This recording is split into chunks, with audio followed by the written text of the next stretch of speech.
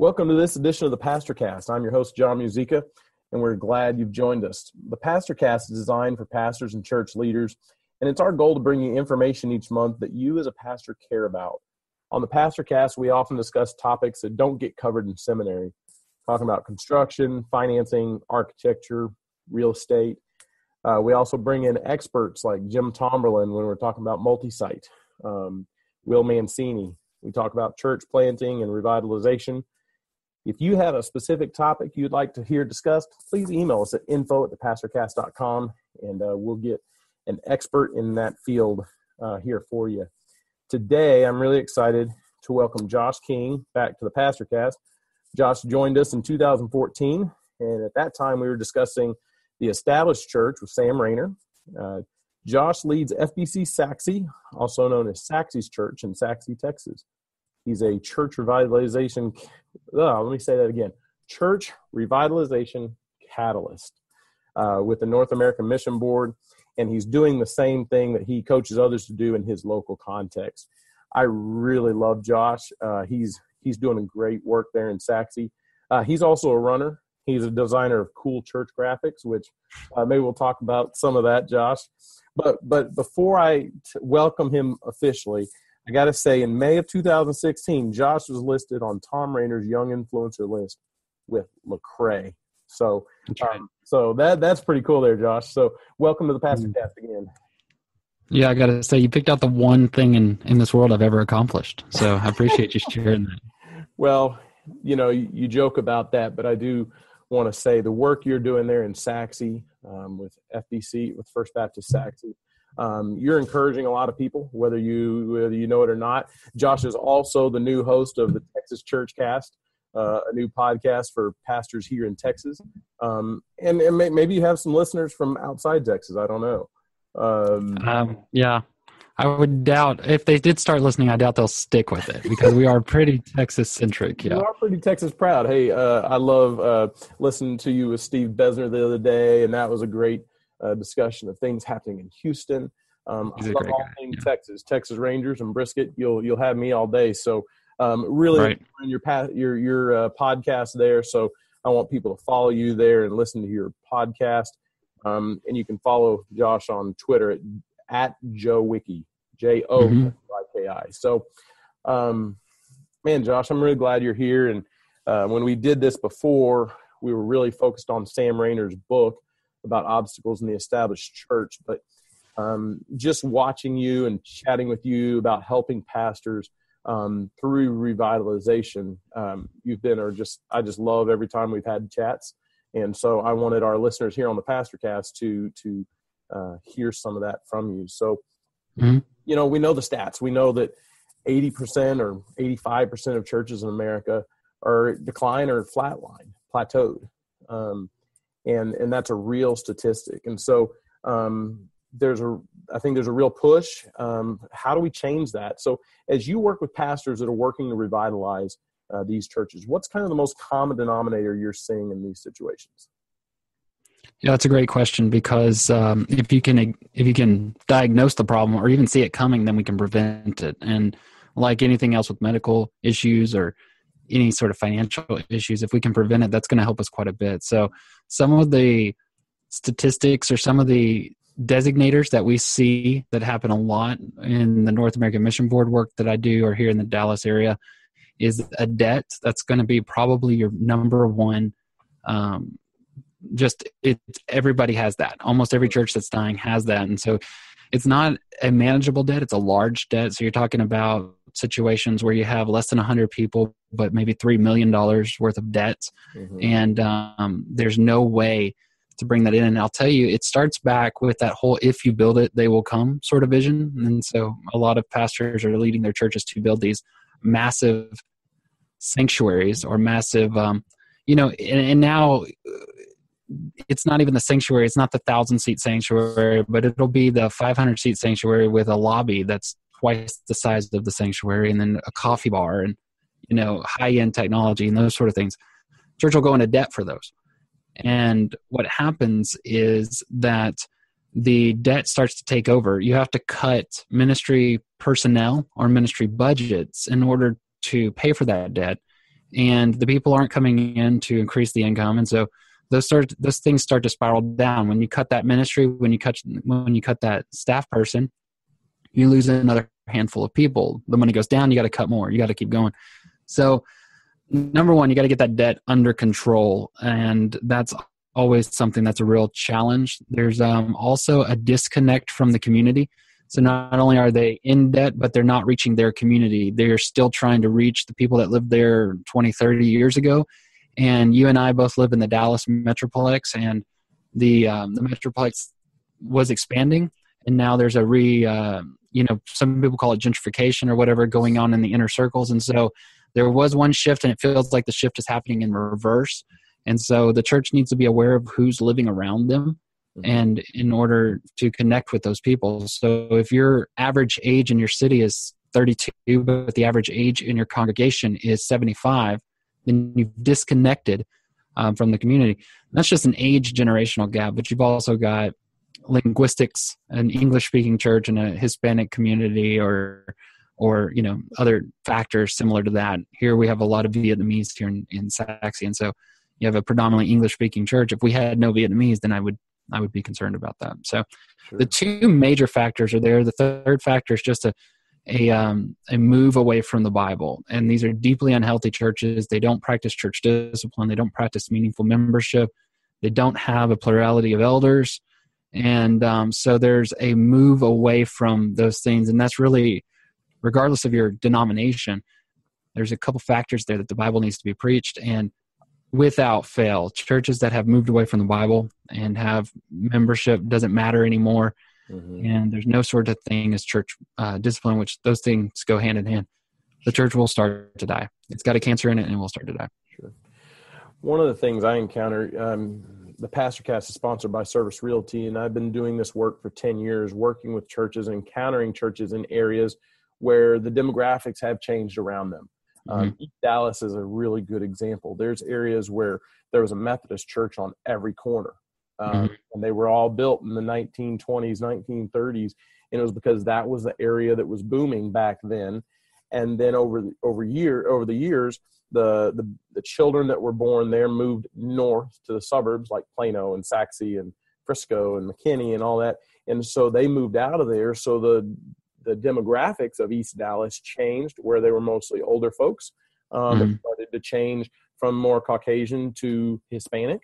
And a lot of those churches were not able to change to reach the people around them. And I think that's a huge factor. Many of those churches were out of debt. They no longer had debt because they were around for so long. But the common thing I saw there is they didn't change. Maybe sometimes they tried, but they maybe tried to do it their way. I know I've learned something here recently with how we're looking at our website in a new way.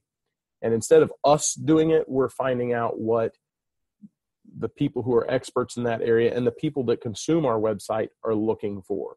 And I think the church in a lot of areas has failed to reach when the demographics changed around them. And I'll tell you, there's many First Baptist churches across the country and in Texas that really struggle with changing demographics. It's also other denominations, but that has been a consistent thing I've encountered of how do we change with a changing demographic. Yeah, and a classic example of that is let's just take in Texas, we have a lot of Hispanics, and so a community that was once predominantly English speaking is now predominantly Spanish speaking. So the church rightly says we got to do something about this. There's been a number of different approaches. One is to just help to fund a church plant in the area, and that's fine. I think that should happen. So you plant a Spanish speaking congregation somewhere in the area.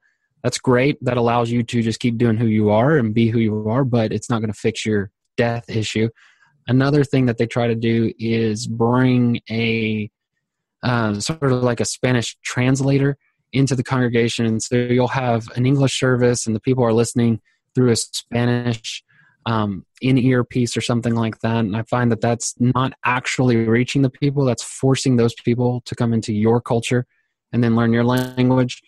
The live translator just makes both languages upset. The English have to stop for Spanish. Spanish have to stop for the English. And so there are a number of ways in which people try to, if you're going to change, if you're going to grow, you're going to have to let loose of the old and go towards the new. And that may mean hiring Spanish-speaking pastors and having services completely in Spanish. And it may even be that the main service, the 10 o'clock hour, the 11 o'clock hour, whichever one it is in Spanish. Yeah. And the English service moves up to 9 if there is a designated English service. So Sure. People have to let loose of the way it was in order to reach the people in their community or move out. And a lot of churches used to do that. Some waited too long. But that is an option if you want to stay the way you are. But you got to do something. You can't just sit where you are. Yeah, I encounter and counsel those churches to really ask those questions, those missional decisions, as opposed to emotional decisions. Emotionally, I'm tied to my building. Emotionally, this is our place. This is how we've always done it. It's time to maybe take a new look at how we're doing it and asking, is hiring a speaker of a different language, is that maybe the better way to go? Is there a better way to accomplish the mission and vision we have to reach people in our area? And so that's something that I see that's really common. That's good stuff, Josh. How about this? I've seen this, and I think we chatted about this before we started today. My question was, can a young pastor revitalize a church that is older than he is? I saw a story of a 20-year-old pastor who's trying to revitalize a church that's been around for over 40 years. So process that with me a little bit, what you see with a young pastor trying to start over. Yeah, I mean, most definitely he can. I took First Baptist Church Sachse when I was 28, and most of the people were much older. In fact, when I was talking to the committee about coming here, I asked them about the demographics, and it said, we're about 100 white hairs and bald heads. That's how they described themselves. And so I was 28, young family, 2 kids, 2 very young kids, and we came into this congregation. The challenge of that is trying to relate to them, trying to help them lead and value the things that they value, or at least understanding why they value those things so that you can maybe move them off of them or keep them, whatever. That's the challenge to the young guy. Now, that's the downside. The upside, I think, is much more beneficial. So one of the problems with a lot of these dying churches is that they are literally dying. The people will die here very soon, and they'll be buried and they'll be gone. So you need to reach young families. A lot of these communities that have the potential for a church to revitalize are in communities that are younger. So if there is a young pastor, then you at least have that family there. He has the beginnings. He can use his children's activities. So if you're on a soccer team, that's where you start reaching out to. And so I started leading small groups here. I led a small group myself, and that was a catalyst for growth because our family was young. We were reaching out to other young, and as we got more and more, and I passed that off to other young adults, men and women who were coming into our church. We put younger people into leadership, those sort of roles. Then yeah, that potential is there, and it's one of the best things. I often hear people say, in fact, I was just talking to a guy who's pastoring a church in Rhode Island just a week or so ago, and his number one request was, I told him, I said, let's pretend I have a magic bag and I can pull anything you need out of this bag. What is the one thing you need? And he looked me in the eye and he said, I need 2 young families. That is all I need, 2 young families that will help us reach this community. So I think young guys can revitalize churches much older than them.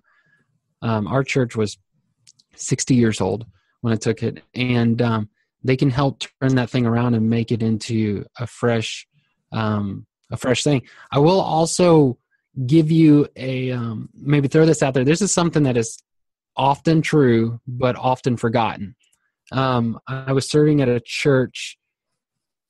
I'm debating on whether or not to say the name of the church. There's a church in the Metroplex area, very nice suburb of the Dallas, more of the Fort Worth Metroplex area. And we were making a move. We were making this, I was on staff there. I wasn't the pastor, but we were making a move.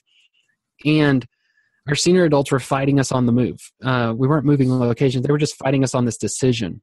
Well, one of the older staff people who had been on staff there for, I don't know, like 30, 40 years, he jokingly made mention of all of the people that were fighting us on that decision 30 years ago were the people that were fighting the old people on decisions. He said they they were the catalyst of change. They used to be the ones that were moving them, and they moved them all the way across town, built a new building. I mean, they did these huge changes, and I think we were trying to change the size of the bulletin or something like that. I mean, we weren't even really trying to make a big change there, but they fought us on it. So if you can remind people that, yeah, 20-year-olds change things. That's what you did. That's what we're doing. And it kind of helps. I was getting a lot of pushback here when they were looking to hire me because I was 28. And one of the older, probably our longest running member, he pointed out the last 28-year-old pastor we had started this church and stayed around forever and was the best pastor we ever had. So they almost didn't hire me because I was 28 until he reminded them that the best pastor they ever had was 28 when he started with this church. So you got to remind them that they were once that age. Then you got to remind the young people that you will one day be that age. And so it helps everybody kind of come to the middle and do what they need to do. I'm just going to give you a shout out to your Texas Church Cast, because I listened to one of your episodes 2 weeks ago when you and the pastor that was your guest were talking about the fact that, churches, some pastors taking a step and taking another step a few years later and another step a few years later. And I think what you just said that pastor mentioned, or that member mentioned about that 28-year-old pastor that started this church and was here for a long time. And probably what I bet they see in you is somebody who's committed, who says, hey, man, I'm here for you. I care about you. And whether you're there 5 years, 10 years, or 20 years, I think a lot of these churches need somebody who really cares about them and is really plugged into saying, hey, let's take this next step. Let's not be wasteful of the ministry we have, the opportunity we have here, and bringing that fresh approach. I mean, I think you've done that. And that was something that I heard on your podcast the other day that just really rang out loud and clear to me as I was listening to that we need more pastors like that who are really dedicated to being there for that church and for those people, and to call them onward. And that's really what that member was doing. He was calling them onward to say, guys, you can't let this be the stumbling block. Right. They really thought, well, because I was so young, I was not going to be here very long. And they swore I'd be gone in 2 years. It's been 5.5 years. I haven't left yet. So it helps. It's a thing. And I would tell if you've got pastors listening to this, if you're not planning on being there for the long haul, then don't lead them into it. And this often gets me shot at, but if you're not going to lead them out of the debt, don't lead them into the debt. And so I think there's a higher calling for us to lead people through things than to lead them into a bunch of stuff as we move on to the next, as we pad our resumes with big buildings and higher attendance because of the big building, and then we jump to something else. So I think guys need to kind of take a step back from that. Sure. All right. Before we get into the next, I've got a few more questions for you, but let me pause. If you need to get a drink of water, do that. Let me do this quick commercial. The Pastor Cast is brought to you every week or every month, not week yet. Right now it's just every month, by Service Realty. Service Realty is a church real estate professionals. We are located in Plano, Texas, but we are also serving churches in Houston and in Denver, Colorado. So we're here to serve the church. The Pastor Cast is a way that we can connect with pastors and really provide expertise that's outside maybe just the real estate field. And today we're doing this on church revitalization with Josh, just because we know that to the church community, this is something that's real. And this is something we need to take on, not just the pastors, but really church bodies. And so we want to encourage you as a pastor to not go at this alone. And we'll talk about that here in a little bit as Josh and I talk through this a little bit more. So Josh, what are the top 3 pieces of advice you give to a pastor that knows they need to turn a ship around? Maybe they weren't necessarily hired to be a church revitalization pastor, but they get there, they've been there, and they're like, you know what, this is not the picture that was painted for me when I got hired. Yeah. So now I need to make some drastic changes. Right. How do they get started? What's kind of a few things that you have, quick hits for them to get started? Well, I'll say from the beginning that almost none of us are hired to be revitalization pastors. Nobody calls that. It's catching on and it's becoming more of a thing. But I'm finding that even those churches that are going out looking to replant or revitalize, they don't know what that means. And so they're trying to hire, really they're just trying to hire a chaplain. And so if you did stumble on that, a couple of things, and these are going to be, the first one particularly is going to be cliche, but it's get back to the Bible. It sounds cliche, but it is so very true. Just peel everything down. I'm often asked, at what point is the church so unhealthy that you wouldn't take it? At what point is the church so messed up that you wouldn't help it? And the reality, the answer to that question is there's no church that is that bad. If the church has a Bible anywhere on campus, then it's got enough to take care of and to start reaching people. So I say get back to the Bible. Now, that's harder than it is. It's harder done than it is said. So you got to start preaching the Bible. If you don't know how to exegete and preach the Bible, if you're just downloading sermons, if you're a full-time pastor and you're downloading sermons, then take a couple courses somewhere, get some help on that, learn to preach the Bible, exegete the Bible, and preach the Bible.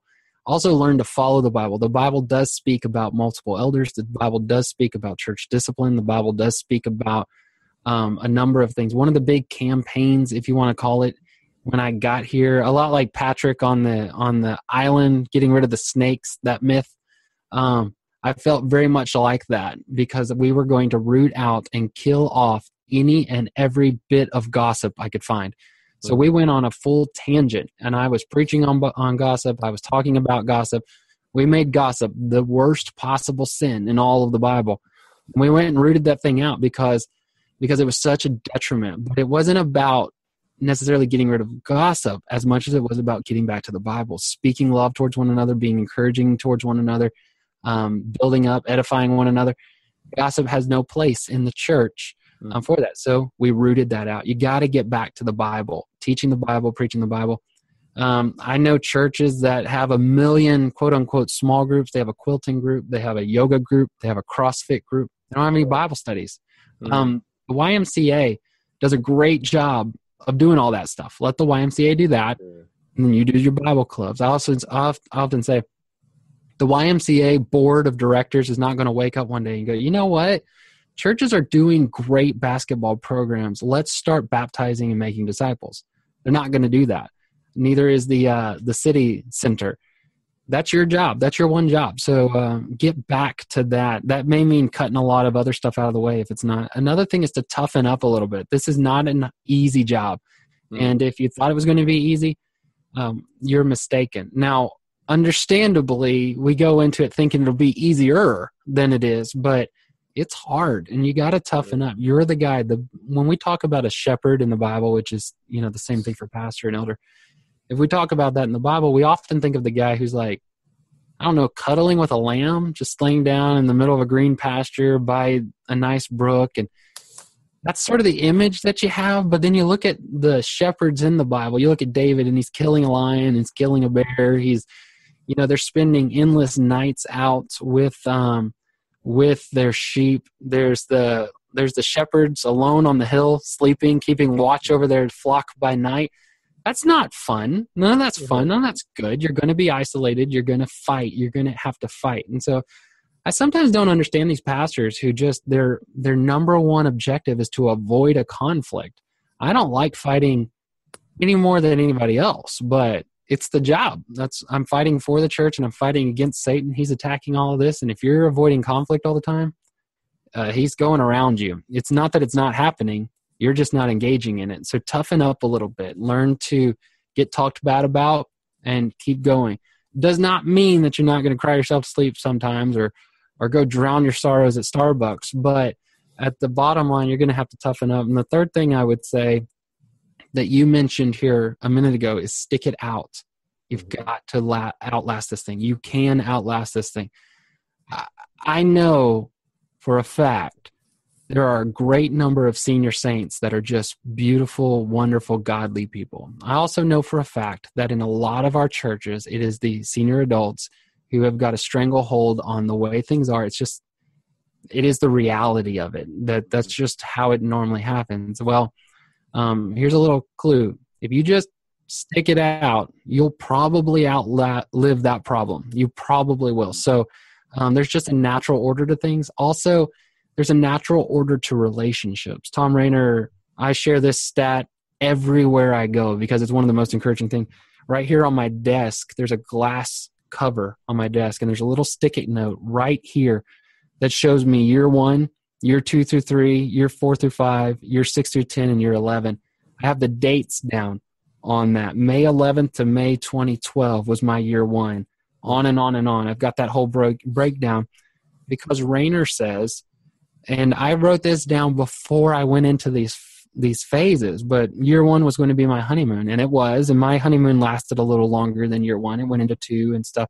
But year 2 through 3 would be my conflict, May 2012 to May 2014. We had that conflict in the summer of 2014.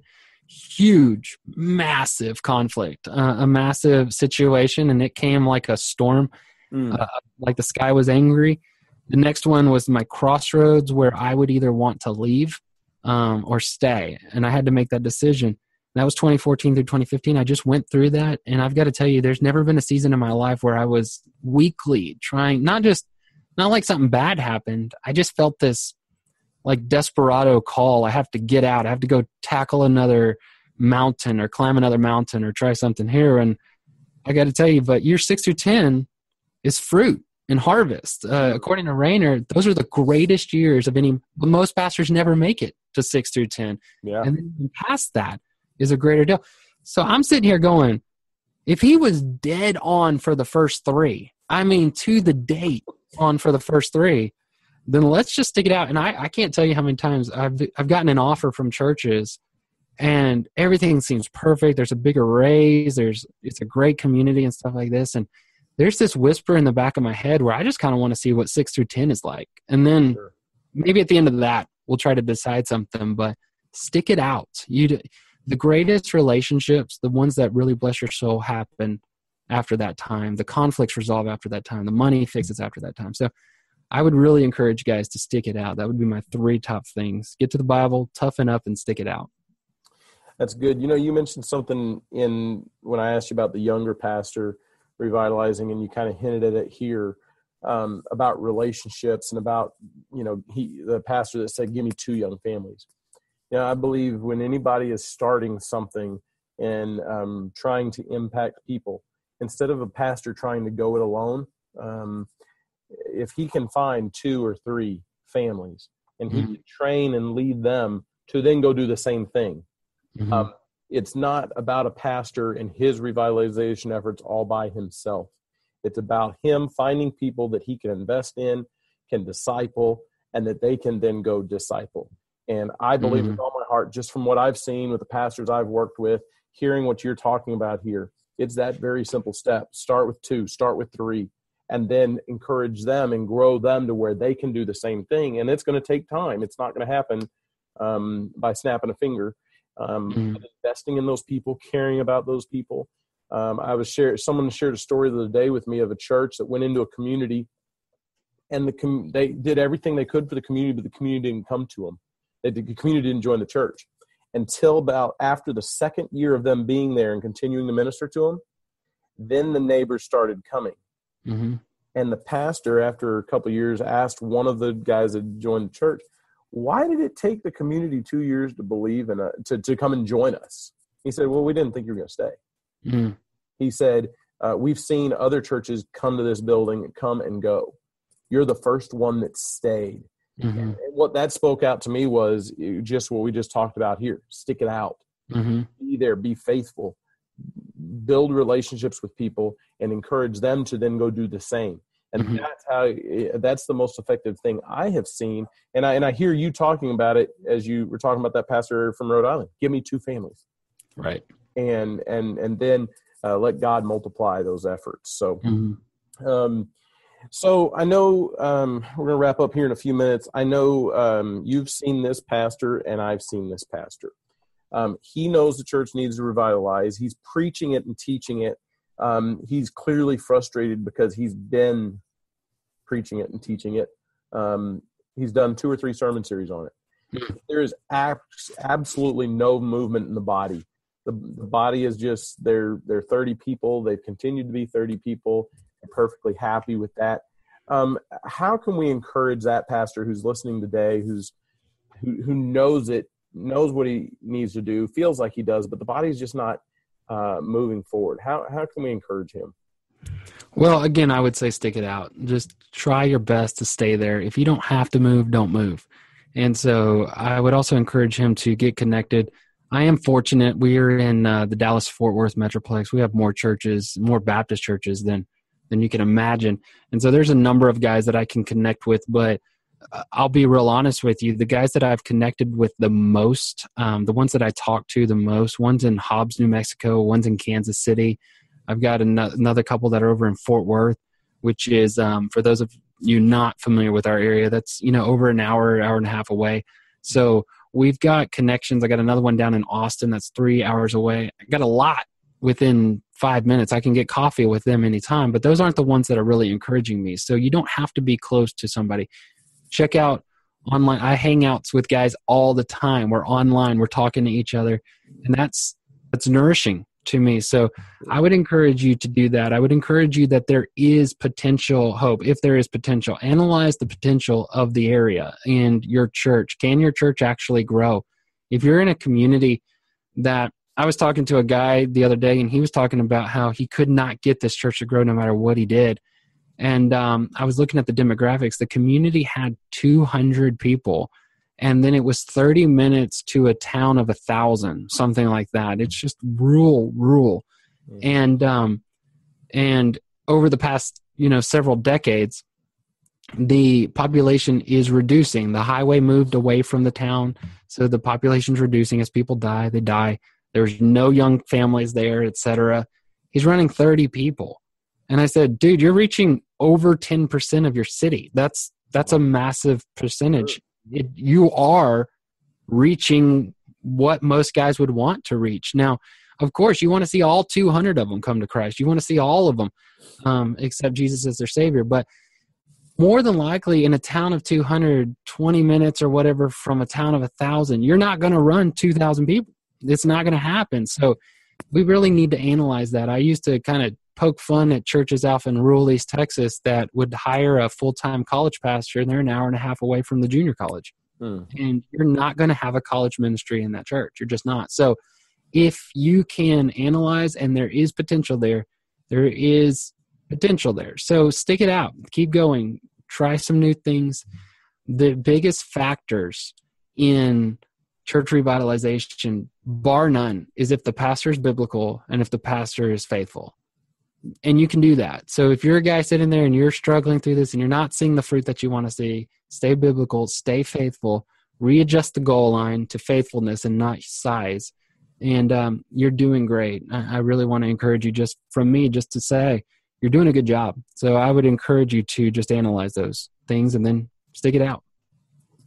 That's really a good word, Josh. I appreciate that. I know sitting with these pastors, hearing this, I think you're right. Don't compare to what the church in the next town is doing, because their paradigm is different. Their context is different. And God has you in a place for a specific reason. Mm-hmm. And remain faithful, stick to the Bible. And that's just great advice. And so, I think this is a huge thing for the church in America today. We get caught up in the fact that there's churches that have thousands of people attending them every weekend, and we glorify those stories. But I really want to just commend the pastors of the local churches in rural areas, and even in big cities like Dallas. There's lots of churches that are under 500 people that are really making an impact, because those people will never step in the doors of a 2,000 seat church. Mm-hmm. There's people that are going to the mega church or the giga church that are just too scared or whatever, will not go in the small church. But there's people that will come in the small church that are looking for real, authentic community where they can know their pastor and they can have someone that they do community with in their local context. And there's a church there for you. And pastor, there's plenty of people out there for you to reach.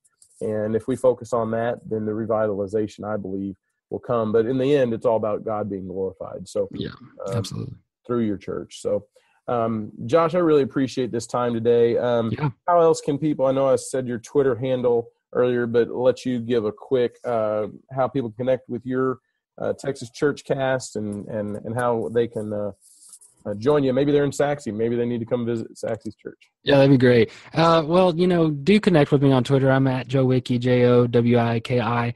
And the podcast, as you mentioned, we're actually going to get you on the podcast here shortly. And we're going to talk about some stuff like that and a lot of follow-up to a lot of these questions, maybe drill more down into the real estate and the debt issue. But I'd encourage all of you, if you're a pastor, particularly in the great state, to follow us at Texas Churchcast, at Texas Churchcast. That's our Twitter, and TX.